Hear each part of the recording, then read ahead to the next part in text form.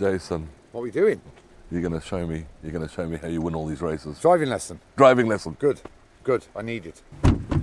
So it's interesting because I've obviously spoken to lots of drivers, but I think it's it's almost going back to basics and looking at the detail of everything, isn't it? That it is exactly that, rather than being digitally trapped. Yeah. And something's here. So let's get the car flat just before you. Yes, that's right.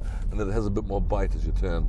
And there's this little guide, and then a big turn. Yeah. And once the wheel comes out nicely, it takes off. Cool. And then you get the weight out of it. Yeah. And rather than having a constant curve, we get the corners only this long instead of that long. That long, yeah. Yeah. And then turn the wheel when the weight's on the nose. Yes, exactly right. That.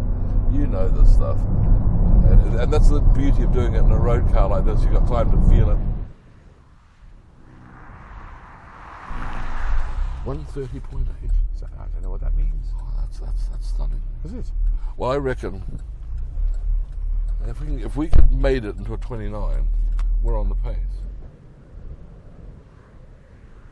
Yeah, flat car, inside. Where do I want to get to? Not where am I leaving from? Where am I going to?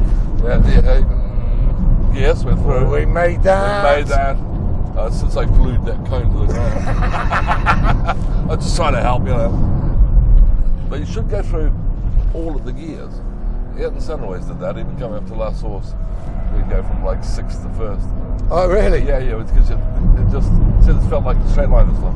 It felt like hitting the wrong note on a piano, he said. Is that what he said? Yeah.